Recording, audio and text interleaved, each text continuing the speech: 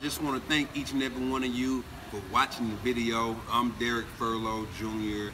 and you're finna get a chance to tune in to SLB, Sports Life Business, the ultimate transition.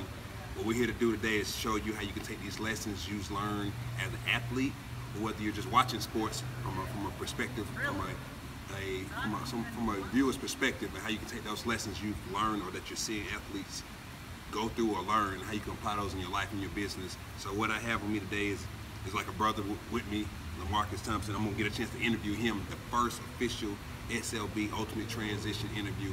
It's just gonna give you a chance to see from an athlete perspective, the athletes, as you're coming out of whatever field you're coming out of, whatever sport you're coming out of, how you can take those lessons you're learning from that game and how you can apply them in life and in business and help you transition. And for those who never played a sport in their life, if you're an avid sports watcher, how you can take those lessons that you're seeing athletes learn and what they're doing on the field, and how you can help those apply in your life and your business. So I'm sitting here with Lamarcus Thompson. Some people may not know you. They may know you if they're familiar with the University of Tennessee. So just introduce yourself to the people right quick.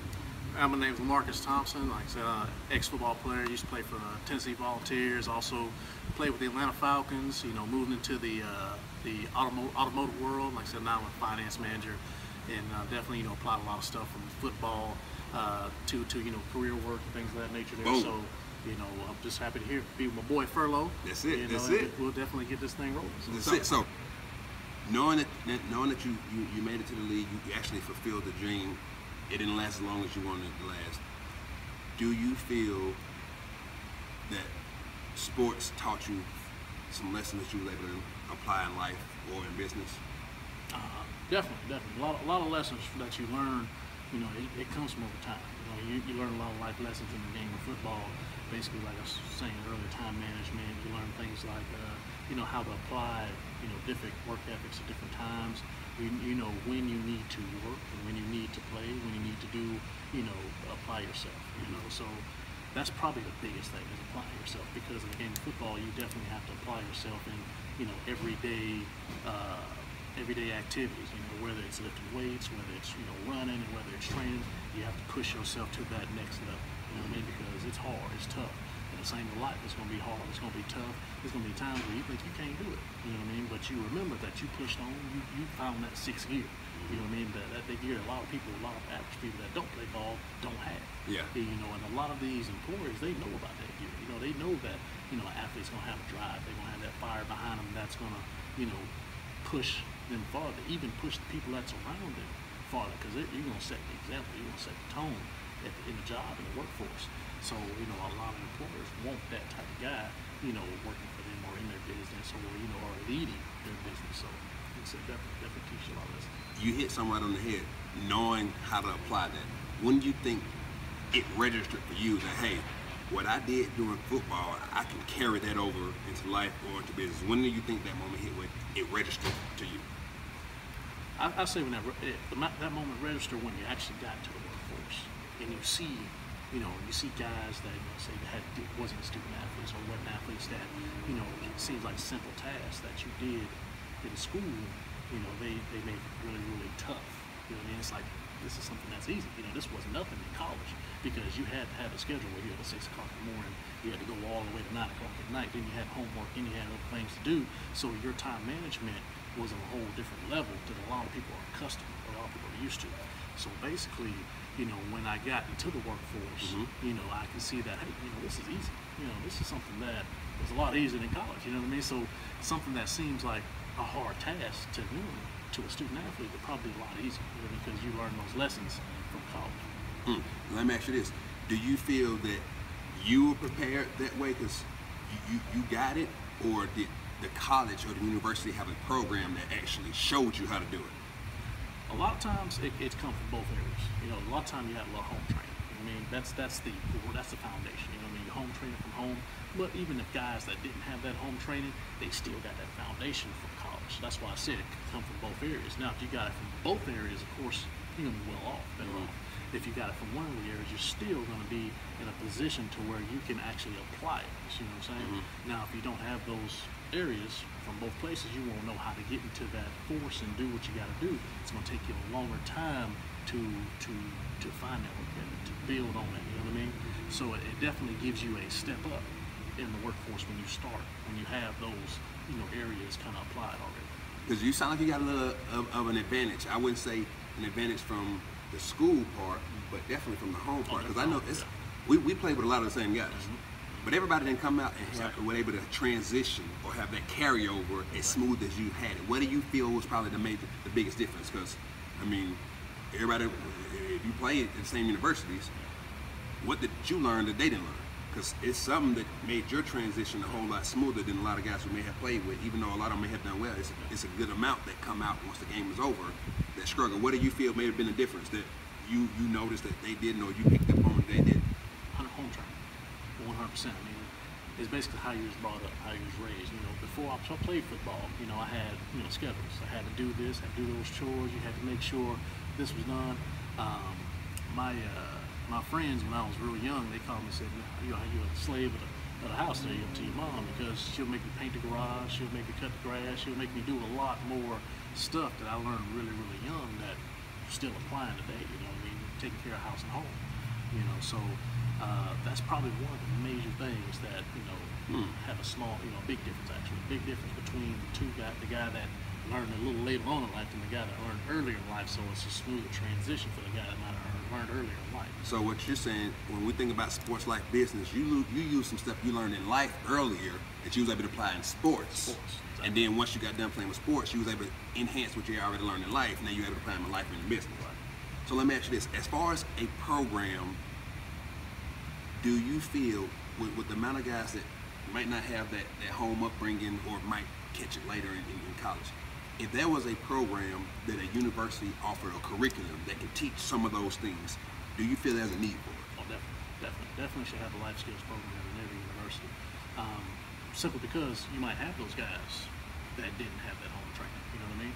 And a life skills program would, 100% help that person get that edge that they need, or that edge that they didn't get before they got to college, you know what I mean? So a life skills program, would definitely 100% help anybody, definitely.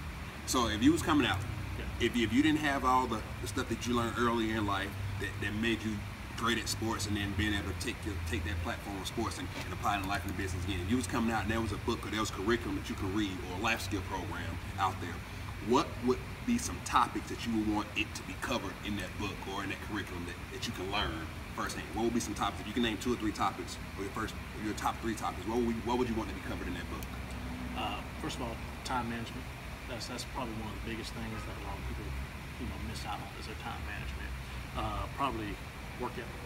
That's definitely one that without work ethic, you can't be able to do anything in life. I'm just going to be honest with you, without that work ethic, because you can start something, but if you can't finish that, that's something you're never going to achieve anything. You know what I mean? Probably the last one, I'd probably say.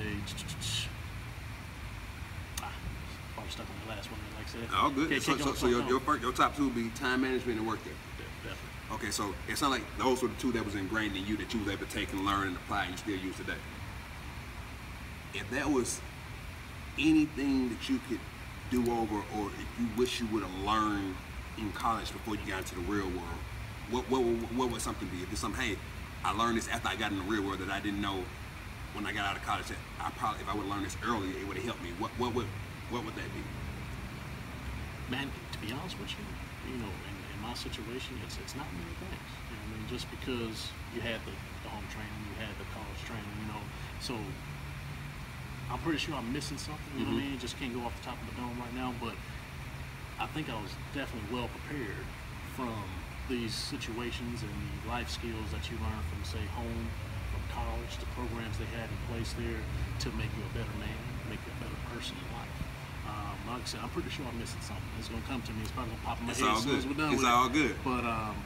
But right off top, I think you had enough of the foundation that allowed you to make that transition, so you was able to get into that work world and not be shocked or out of place or feel like you was behind. Exactly. And even if you didn't know something, you can apply different things that you learn to get that something smoothed out, or you learn it really fast, or you get really, really into the game to where you're not struggling. You see what I'm saying? You're not behind. You know what I mean? You might be a step behind, but you catch up really quick because you learn the skill set to learn that really fast. So that's that's probably why I say the weaknesses, things of that nature, are probably not necessarily weaknesses. It's just you don't know them at the time. You know what I mean? But you're gonna learn them because you have those base skill sets to learn. You know what I mean? A lot of people don't have those base skill sets to where they can go ahead and put it on, catch on quick, you know, be coachable, basically. Because that's probably one of the most important things. If you said anything in your book, coachability, you know, being a coachable person, that's probably my third one there. Coachable. So let me ask you this. It's a lot of guys that come out that when they played, they might have been coachable to some degree, and then when they come out, I don't think they register that, hey, I still got to be coachable in life and in business. And just because you might have had the name or a stage when you was playing, it still ain't gonna get any easier once you're out, because you still got to have those the same things. Exactly. Okay, so let me ask you this, as we ready to wrap this thing on up. If there was, it's gonna be a lot of guys that's gonna come behind you. If there was a lesson or two that you can teach them or tell them that they need to learn while they're still in college, that they can use and apply by the time it's time for them to transition, if there was some wisdom you can leave to them, what would you leave them? 100% be coachable. 100%. I mean, you can have all the talent, you can have all the skill, like say you can be big, fast, strong, but if you don't have that coachability, if somebody can't tell you what to do and you apply what you just learned to say the field, or you apply what you just learned to the workforce, if you apply that to life, if you can't do that, you know what I mean, it's gonna be tough on you. You know what I mean? So coachability would probably be the number one thing I say to my student. So coachability, number one thing on this list. He said time management, and he said work ethic. So let me ask you this: as we conclude with sports life business and the ultimate transition, do you feel that sports or your game that you play has a direct correlation with life and business? 100%. Yeah, 100%. Definitely. And do you feel that if athletes that's playing whatever sport they're playing, if they can learn those skill set in their sport, if they can use them and apply them, they can be able to transition smoother if they can apply those same skills in life and in business? To anything, yes. To absolutely anything. Absolutely serious. Well, you're hearing it from Lamarcus Thompson himself. You hear me, Derrick Furlow Jr. as well. I want to give you an inside thought process that's going to help you transition, whether you're playing a game or whether you're watching a game, transition from sports and life and in business by some of the basic principles that you learn every single day in life that may transition into sports and in business, or you may learn them in sports and they may transition over to life and in business. But at the end of the day, if you can learn one thing in sports from watching it or playing it, you definitely can let that lesson be used and applied in life and in business and give you the ultimate transition, the ultimate success rate. It's going to give you a whole nother edge when it comes down to everything that you're doing. So we're going to wrap this thing up. In the meantime, y'all stay tuned and make sure you like the channel, Derrick Furlow Jr. It's on YouTube. We're going to be back and back over and over again, giving you these nuggets that's going to allow you to transition like a champion. In the meantime, in between time, y'all stay blessed and we'll see y'all again.